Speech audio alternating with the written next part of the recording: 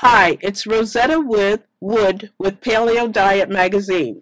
The Paleo Diet Magazine provides advice, inspiration to help you live a better, healthier, and incredibly fun paleo lifestyle. Today we have Neghar Fonooni. Neghar is going to talk to us about the health benefits of yoga. Neghar is a writer, fitness expert, entrepreneur, and mom. Neghar is passionate about helping people empower themselves to live a vibrant, fulfilling life. Her intention is to teach women how to cultivate their inner radiance, living a lifestyle of their own design. A Los Angeles native who resides in Santa Monica, Neghar brings her 13 years of training experience to worldwide workshops, numerous fitness publications, seminars, and retreats, and her exclusive Ladies Online coaching program. Aside from pull-ups and deadlifts, some of her favorite things include red wine, dark chocolate, traveling, yoga, shopping, collecting books, and reading with her son, and cuddling with her French bulldog. I'm interviewing her because I tried yoga and had a great experience afterwards, and wanted to have an expert in the fitness field explain to me all the wonderful physical and mental things that was happening to my body. Hi, Neghar. Welcome to our community. Hi, thanks for having me. It's nice to have you. My first question to you is, what prompted you to get started in the fitness industry? Well, I've been in the fitness industry for 14 years now, and it was really my first job after graduating high school was working as a personal trainer.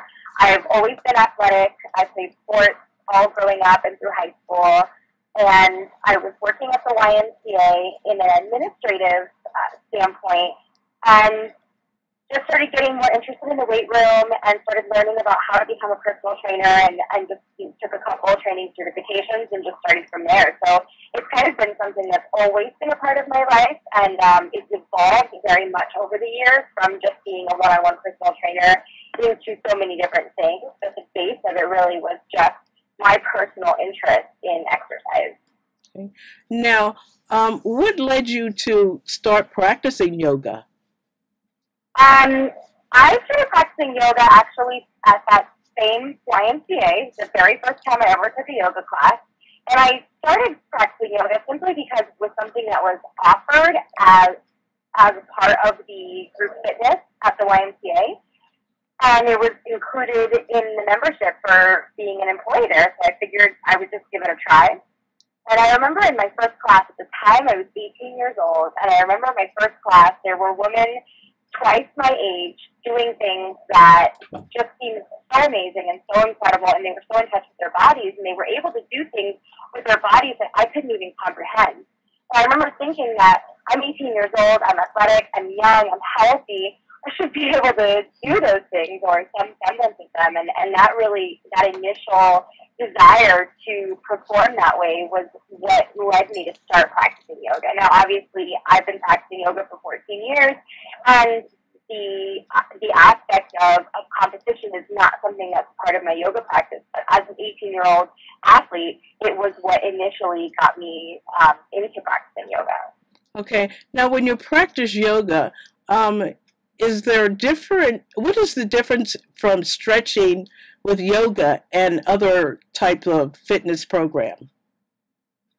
Well, there are several different types of yoga, so that question is not something that you can necessarily answer very simply because there are very many different types of yoga that you can practice, some that are more vigorous, like vinyasa yoga and anyasara yoga, and some types of yoga that are more restorative in nature and rely more heavily on holding, stretching poses and things like that. I would say what makes yoga different than simply stretching like before and after a workout is that it incorporates the breath. So every movement is matched to either an inhale or an exhale, and there's a very big emphasis placed on the breath, as well as yoga does encourage a lot of strength and stability in addition to stretching and mobility. So it's not just stretching, you're actually strengthening as well. Okay. Now, what about flexibility? Can I do yoga if I'm not, like, my body isn't used to being flexed in different directions? And what do I need to begin yoga? Anybody can do yoga. It doesn't matter. You don't have to be flexible to start yoga. A lot of times, that's what discourages people. They think like, oh, I can't move like that. I'm not bendy. I can't do yoga. And it's interesting because if you did practice yoga more often, you would become more flexible, which is important to a healthy body from a holistic standpoint. But you simply need to start by practicing yoga that is for people who don't necessarily have as much mobility or flexibility. So you wouldn't jump into a level 3 vinyasa class if you're somebody who's got, super tight hamstrings or super tight hips and you're not comfortable in those positions, number one. Number two, you can just modify. So when you step on your yoga mat, that's your practice. And if you go to a yoga class and the person next to you has their legs behind their head, that doesn't mean that that's what you need to do. You just need to modify the poses so that it suits where your body is at the time. And learning to accept where your body is at the time is a really important part of your yoga practice. Okay. Do you have any special tips for new students to survive their first yoga class? A couple of things. I would say make sure that you're going to a class that the level is appropriate for you. So do a little research. Make sure that the instructor is accustomed to teaching beginners, that it's an instructor that's going to give you special attention, and maybe even talk to the instructor when you get there and let them know that it's your first time, so that they can pay a little bit more attention to you than they would if they didn't know it was your first time in class. So that's really important. Get there early so that you can talk to the instructor and so that you can also get your space and feel comfortable and get acquainted with the environment. And really just show up with an open mind and an open heart. And when you're there, know that you don't have to do everything that the instructor says.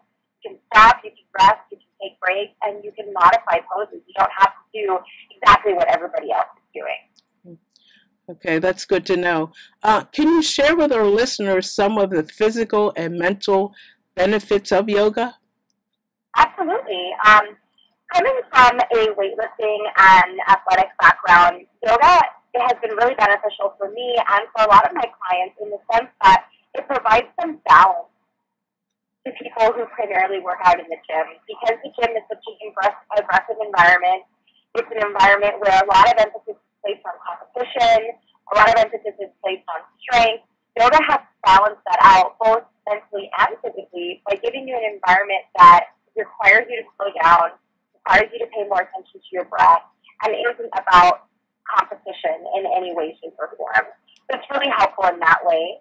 It also helps you to become a little bit more aware of your body. There's a lot of kinesthetic awareness involved in your yoga practice because the positions, the alignment of the positions is so specific and there's no mirrors in the yoga class, right? So you really have to understand what's happening with your body and feel your body, and that can really help you not just in the weight room and in your lifts, but in so many different aspects of life, just having better body awareness. Physically, you can certainly build some strength and build some muscle, particularly arm strength and upper body strength with a lot of the arm balances in yoga. If you're just starting out as an exerciser who's never exercised before, yoga is a great way to build strength simply by manipulating your body as a weighted tool. So that's really important. In terms of connecting to the breath, yoga is really helpful physiologically. A lot of people are disconnected from their breath. They don't breathe through their diaphragm. They breathe through their chest and really up high. And a lot of times that can cause neck problems and shoulder problems, posture problems, and yoga can really help to alleviate that by helping connect you to your diaphragmatic breath. So those are just a couple of ways that it's really beneficial. Okay. What is power yoga? Power yoga is the type of yoga that is based more on really challenging poses. A lot of standing poses are involved in power yoga, so a lot of standing balancing poses where you'll be on one leg. You'll also be moving a little bit more quickly, so it's a vinyasa style of yoga, meaning that you will flow through the movements and you'll move through them more quickly than you would in yoga that's not termed power yoga.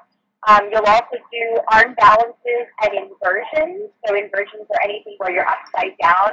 It can be anywhere from a shoulder stand to a headstand, arm stand, to a different types of handstands even. So power yoga, it moves a little bit more quickly. There's a lot of standing balancing poses, arm balances, and inversions. Would you suggest beginners do power yoga? I would not suggest that a beginner start off their first class with power yoga. It really depends on where your strength level is when you're beginning. You might be able to jump into a power yoga class if you've been lifting for years and you're pretty flexible and you've never practiced yoga. But I wouldn't necessarily recommend it because power yoga moves more quickly and is more challenging. If you're not familiar with the basic yoga poses, it can be really frustrating and it can end up in a situation where you're not really going to get a lot of benefit out of the class because you're trying to keep up with the class, but you don't even know what the poses are supposed to feel and look like. Okay. Why are you supposed to refrain from eating 2 to 3 hours before a yoga class? I don't know that that's necessarily true for everyone. I know that some experts will recommend that. So there's not really one way that's necessarily good. Some people will perform well if they don't eat, and some people perform better if they don't eat. So it just depends on the individual. But I know a lot of instructors recommend that you don't eat right before class because of digestion. So you're going to be doing a lot of twisting and a lot of situations where you might be upside down and rotating, and that can be uncomfortable if you're digesting a meal. So that is one reason why a lot of yoga instructors will caution against eating a meal right before going to class. Okay. Now, how do you incorporate your passion for fitness and nutrition into your family's lifestyle? Well, we are a very active family. My husband is in the fitness industry as well. And my son has grown up going to the gym because he's grown up with me. So I've taken him to the gym since he was a baby, different gym daycares. When I used to run a gym out in Maryland, he would hang out in my office and play Legos. So he's been around gym culture his entire life. And he's also very active. So we will go on family bike rides. We'll go hiking on the weekends with our dogs. We always walk to school in the mornings and walk home from school in the afternoons. And we cook together. My husband and I will cook together a lot. My son helps in the kitchen. So we just make healthy living a family activity because it's a part of our day-to-day life. We also have a garage gym at home. And so sometimes I'll bring my son in there and put him through a little workout, only if he wants to. We don't force him to exercise. But we just keep it as something that's a normal part of our life without it being excessive or forced. It's really just something that we do naturally and it just flows into our life. Okay. Now, I learned from your bio that you like dark chocolate. Now, yes, as someone who enjoys indulging her sweet tooth every now and then, what is your advice on falling off the bandwagon and incorporating cheat days? I'm not really a huge fan of cheat days personally. Again, that depends on the person. Some people psychologically prefer to have a cheat day, and some people it really just creates a psychological barrier. I prefer to kind of just sprinkle in indulgences wherever it fits into my lifestyle rather than have a set cheat day. I found that when I was doing cheat days, I was eating things that I wouldn't normally eat just because it was my cheat day, not because I necessarily wanted them. And so I find that what works for me, which again is not what works for everyone, but what works for me is to diet on a regular basis. And when indulgences, for example, if I'm out at dinner, I'll have a glass of wine. Or if I'm on a vacation, like to go to New York for vacation, I'll have a slice of pizza because that's when I want to eat pizza, when I'm in New York. So when indulgences present themselves in situations, I feel more comfortable indulging in them when I know that 90% of the time I keep my diet clean. Now, as a coach, you have clients from all walks of life. Of all the different custom plans you make for each individual, what is the one thing you tell all of your clients that you want them to stick with? In terms of nutrition? Or? In nutrition, yes. Okay. The biggest thing that I teach clients, I don't actually create customized meal plans because I don't want to tell them what to eat and when to eat it. I want to teach them how to eat for life. I only work with women, and women in particular tend to have a lot of emotional ties to food, and there's a lot of guilt involved, there's a lot of shame involved, and so rather than give them a day-to-day meal plan for them to follow, I teach them how to eat for their bodies and their schedules and their lives sustainably going forward for the rest of their lives.